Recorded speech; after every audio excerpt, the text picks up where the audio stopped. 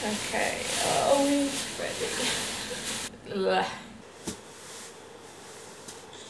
Oh, I think I'm ready.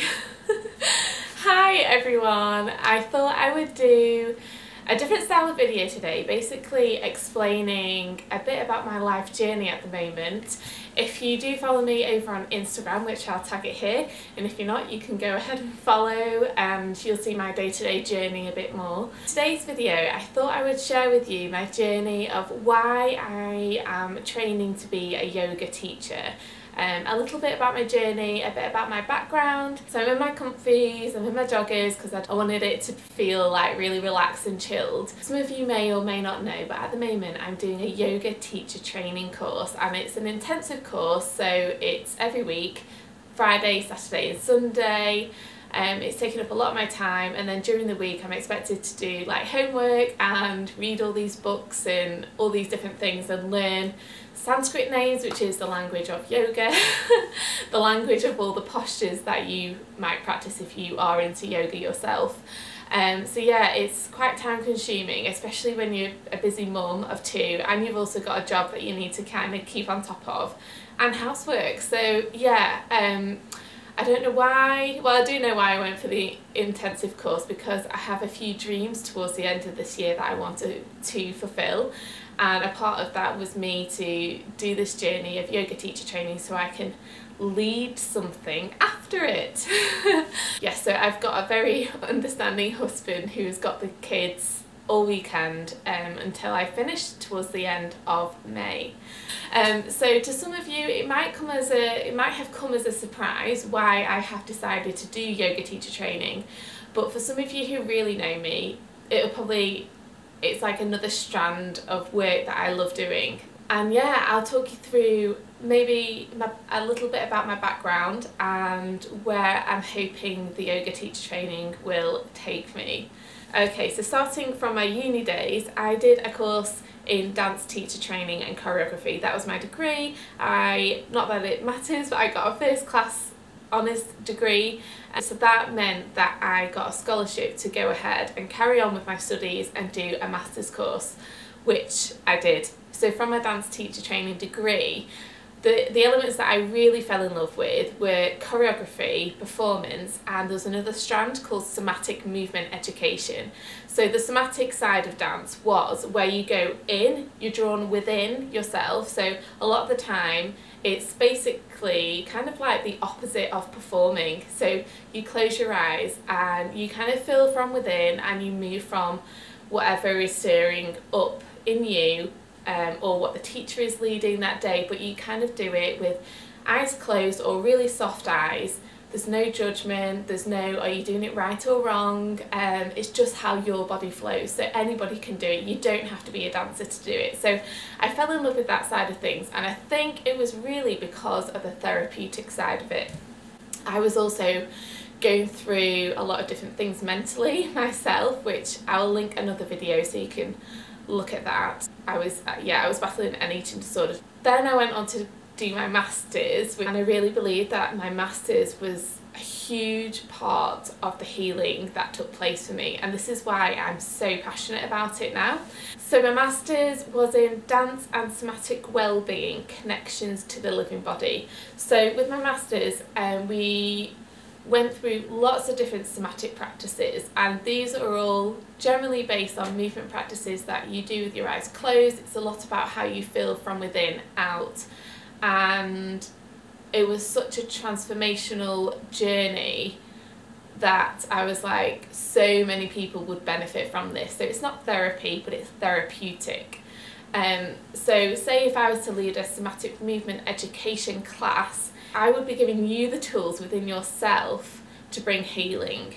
So instead of maybe going to a therapist and you talking about what was wrong with you, I would allow the space where whatever will rise up in your movement, and the tools are just releasing the movement in a safe and non-judgmental environment, meant that there was a kind of shift from that feeling of whatever you're feeling. So that's a bit about my background. I did the dance degree, the masters, and then I went over to America to study to become a Shake Your Soul teacher, which another name for it is called dance kinetics, and that moves through all the fluids in your body. So you've got cerebral spinal fluid, arterial heart pump, synovial fluid, lymphatic system. So yeah, the Shape Your Soul goes through all the fluid systems in your body, so you really do come away from a class feeling an all-round body, mind, spiritual kind of workout, and I really, really love it. And this is basically tailed off from when I shared my mental health journey about having an eating disorder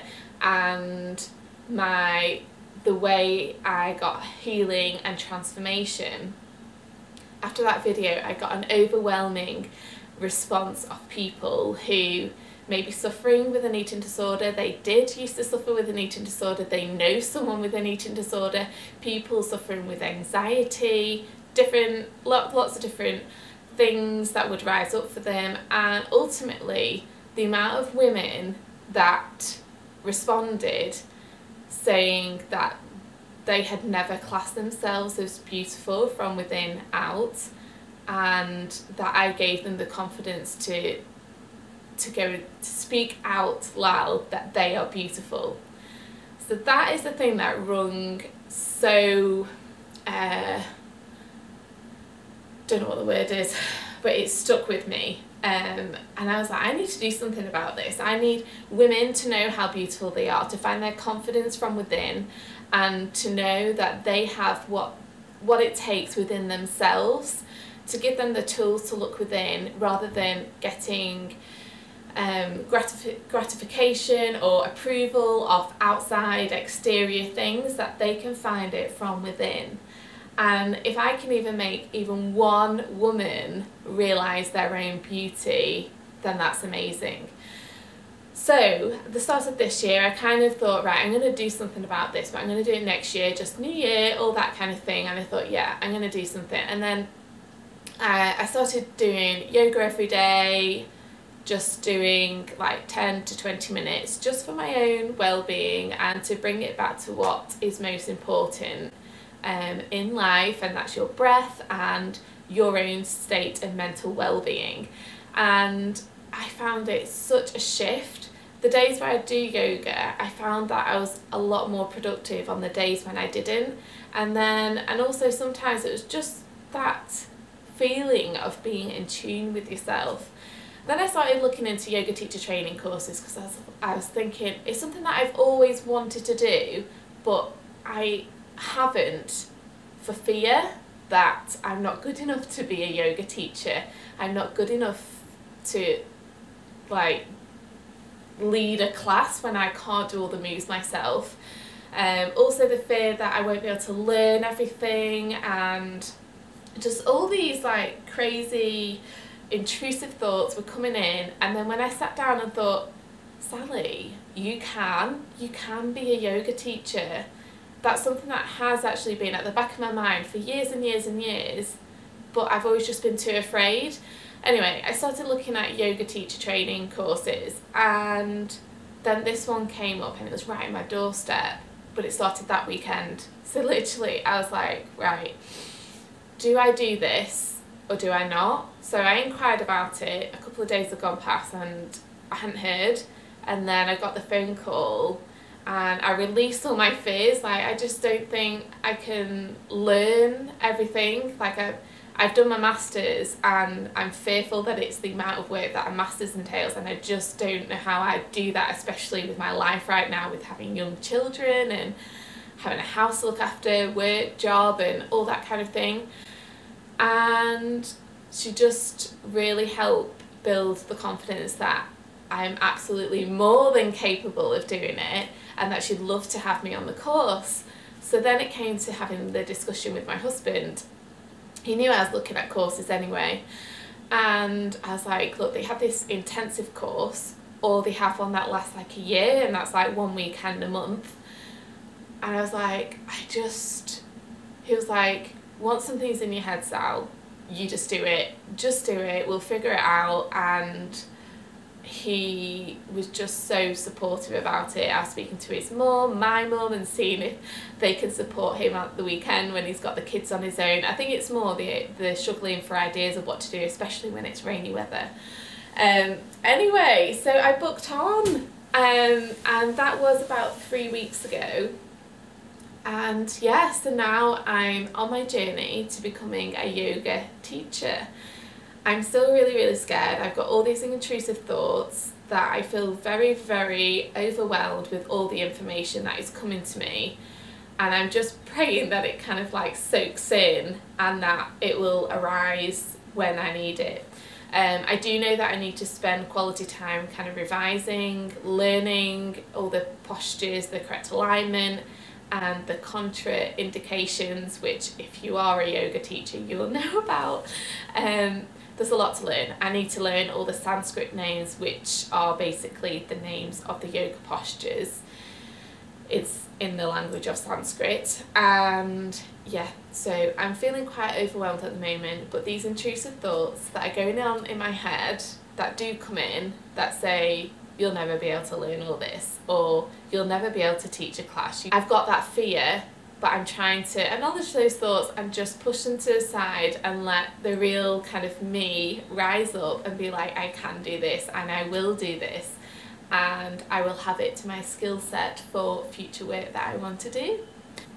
What I'm very aware of is that even when I graduate, which again in my head I'm like, what if you don't graduate? But I'm trying to still those thoughts and be like, you are going to graduate, you've got everything you need to graduate. And what I am very much on the understanding of with yoga teachers, you will always want to progress your teaching, your own journey of yoga, and I know that when I do graduate, I might not feel the most confident yoga teacher, but through experience and putting myself out there, the confidence will come and I will keep growing in that journey.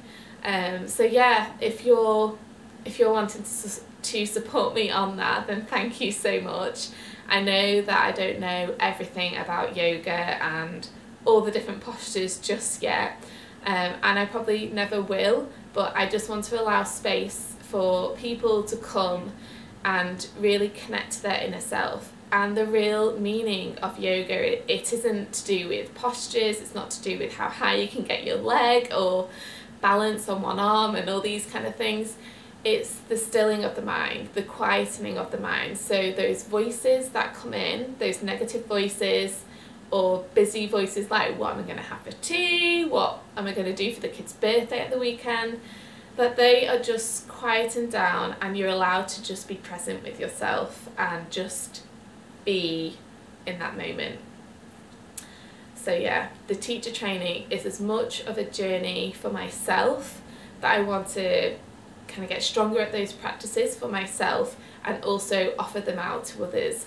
So thank you so much for watching, and thank you for being interested in this journey with me, and I hope that you journey with me. So for my YouTube, I am going to be doing the fashion elements, but I also want to bring this practice into it. I also want to bring my dance side into it, so do dance with kids, dance for women. I'd really love to know your thoughts, and if you have any ideas of what you might want me to do other videos on. Like, I was thinking of practices that I've or things that I've instilled into my life just over the past year to help with my own state of well-being and happiness, and kind of offering what I do out there, whether that's wrong or right. I don't do it religiously every day because I'm just bad at that kind of thing.